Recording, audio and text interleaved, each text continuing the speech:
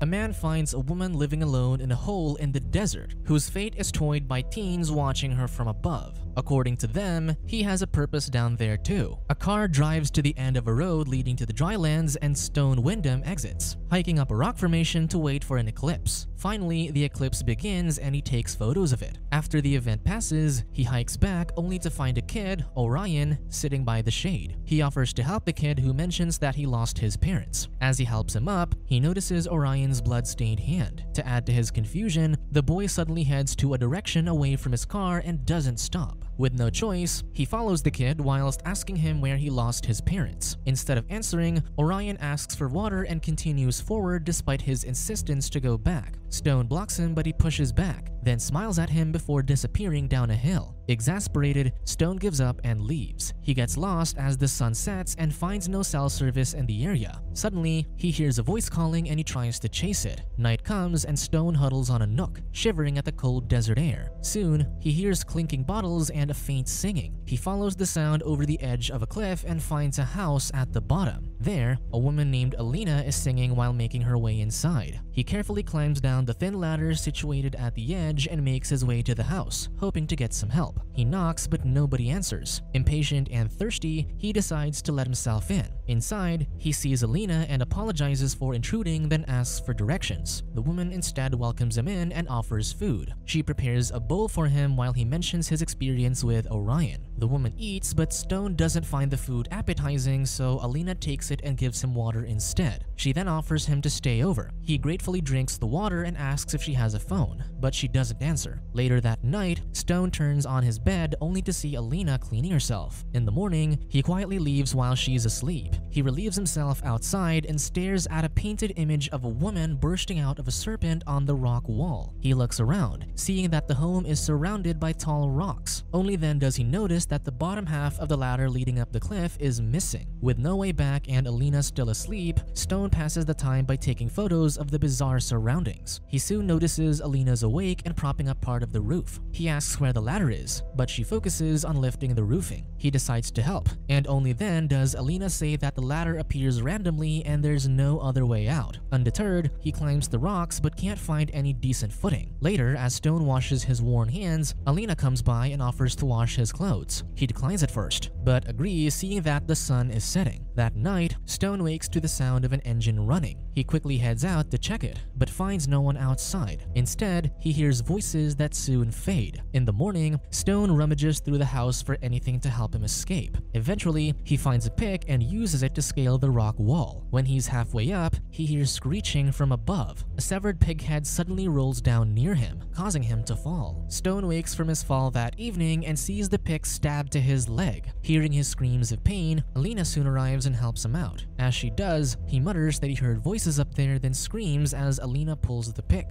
Days pass as Stone recovers from the wound and the fall. And one night, Alina smears blood from her monthly visit on a wall filled with smears. One morning, Stone awakens and shambles out of the house. With no ladder still in sight, he shambles back and pulls Alina out, demanding to help him get out. He accuses her of imprisoning him, telling her that some people depend on him out there. As he yells, Alina only mutters that she can take care of him. He demands her to stay away from him, so she goes inside. He sits down and checks on his wound, but a voice suddenly yells from above, calling him. He shouts back, asking the person above to call the police to help him climb out. The teen, Corvus, tells him he has a winch to help him up. Stone thanks him, but the kid also asks what his favorite color is. Confused, he says it's red, and Corvus tells his sister Crux the color before yelling that they'll come back. Stone sits down in the shade and waits for the siblings to return. He pulls out his wallet to look at its contents, reminding himself who he is out there. Soon, Corvus drops a rope, asking Stone to tie himself up for hoisting, but mutters to himself that the man should have said blue. The rope pulls Stone up, but midway, the rope stops. He yells for them to pull again and again, but nobody responds. After some time, Stone nearly faints out of exhaustion, but someone suddenly relieves themselves on him. He looks up and finds several teens playing around and making the rope swing. Stone helplessly sways and yells for Alina as the teens above them start chanting. The woman finally comes out and yells for them to stop, but Stone hits his head on the wall and gets knocked out. That night, Stone wakes up in the house with a headache. Alina asks what he'll do now, and without answering, the man shambles out of the door. He falls to the ground and prays out of desperation. Pitying him, the woman approaches and finally reveals that the teens are strays gathered by the desert. She offers him to go back and rest, adding that he belongs to them now. She advises him to keep a low profile and not provoke them. As Alina leaves, Stone lays on his back and groans in pain. Above him, the teens gather and glare while Alina quietly eats her dinner in the house. One morning after some time had passed, Alina carefully cups a caged bird, cooing that it's fully healed. She passes by Stone on her way out and releases the bird outside with a smile. Inside, Stone tries to trim his beard and tells Alina to close the door. In the evening during dinner, Alina comments that his clothes are ruined, so she fetches some clothes for him. She then asks him to stand so she can check the clothes fit. This allows her to admire his physique, but he rejects her advances. The next day, Stone plants some seeds on the ground. Just then, he notices some supplies being roped down by one of the teens and Alina approaches to help him. They open the bag inside the house and find food and drinks. Stone mutters that the teens treat them like pets and wonders if Alina even cares anymore. The woman doesn't answer. During dinner, Stone tries to talk to Alina while ominous chanting could be heard in the distance. The man reaches for the bottle of liquor, but Alina stops him, saying he had enough. He listens to the chanting and wonders what they want when suddenly he hears a scream. He gets up to investigate, but the woman asks him not to leave her. Stone ignores her and heads outside. He grabs the pick and yells for the teens. One appears before him, but others race past him, distracting Stone. They run around him and one of them tackles him to the ground, but he manages to push him off.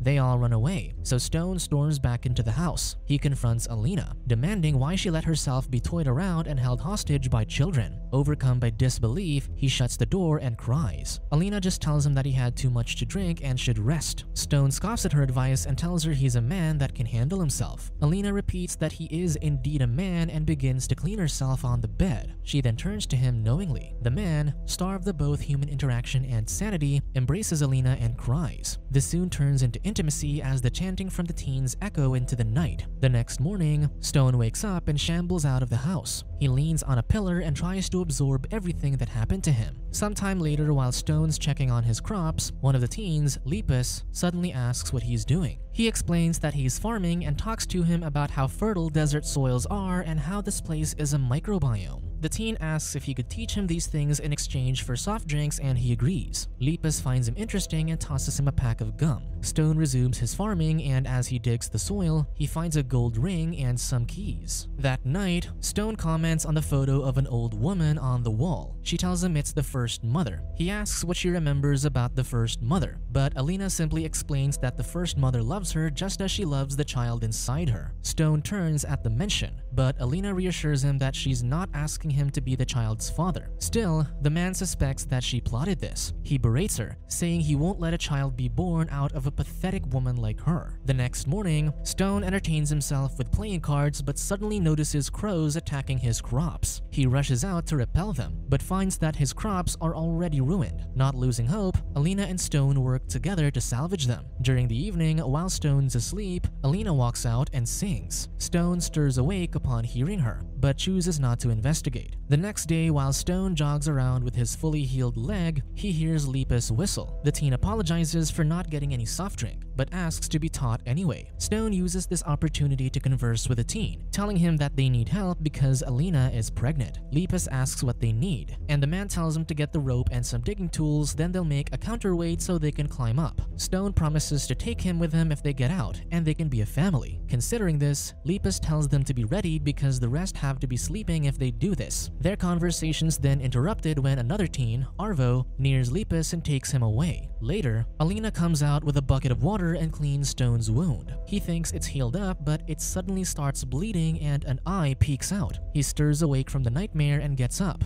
Alina asks him about what he talked about with Lepus, but he makes up his answer, saying they talked about the sun. During dinner, Alina entertains him with a conversation, asking what he misses from above. He answers freedom, or just the thought of freedom, of traveling and caring about someone. He digresses and says he wants a cheeseburger. Alina admits that she doesn't know what a cheeseburger is, so Stone explains explains what it is. She then asks what he could miss from here, and he thoughtfully mentions that he'll miss the silence they shared. He asks how she managed to accept this place, so she shares how her mother viewed things, that everything here is real and outside is a mirage. In truth, however, Alina doesn't fully accept it. With that in mind, he decides to show her his camera. He shows the photos of the eclipse, and she says she saw it too. He cycles through the photos and a video comes up, an accidental recording inside his car with music playing. Alina takes sudden interest in the music, asking him to play the clip again and again. As they sleep, the teens chant again in foreign language, growing angrier and angrier. The next morning, Alina heads out and suddenly screams. Stone rushes out to find the lifeless Lepus suspended above them with the teens glaring down at the two. Alina slams the ground in anguish, yelling in an unknown language. She then begs them to put him down, as it's what brothers do. Stone tries to console her, but she spits at him, saying he led her boy to death. He realizes that Lepus was her son, but the woman grabs a plank of wood and hits him with it. She belittles him, saying men can't live without women before knocking him out. After some time, Alina heads to a cage, and in there, Stone jolts awake and tries to attack her.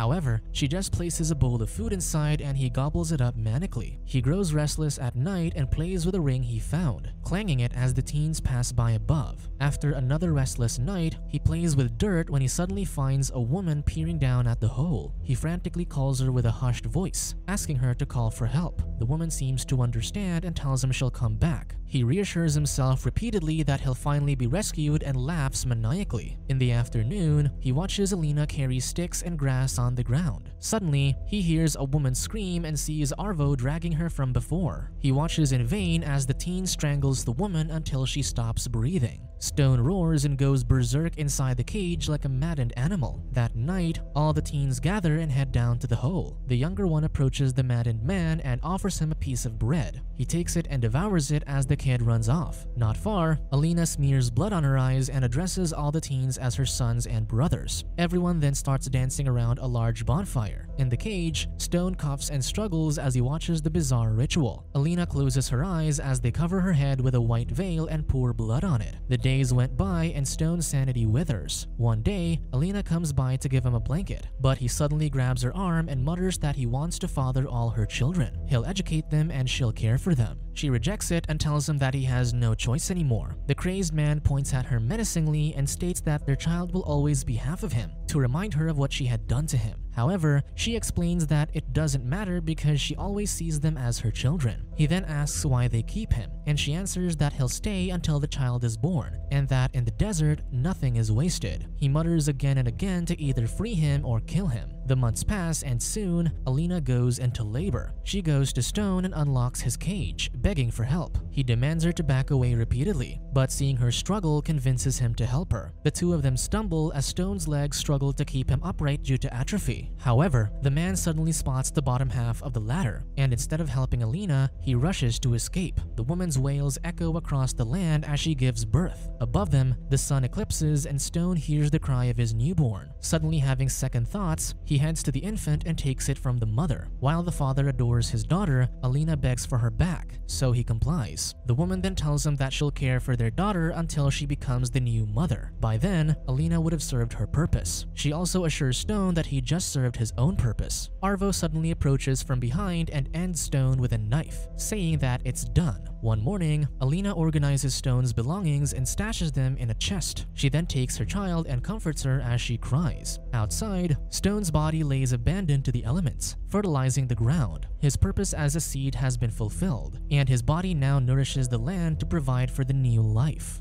Subscribe to watch more videos like this, turn on notifications and leave a like to help the channel out. Thank you for watching.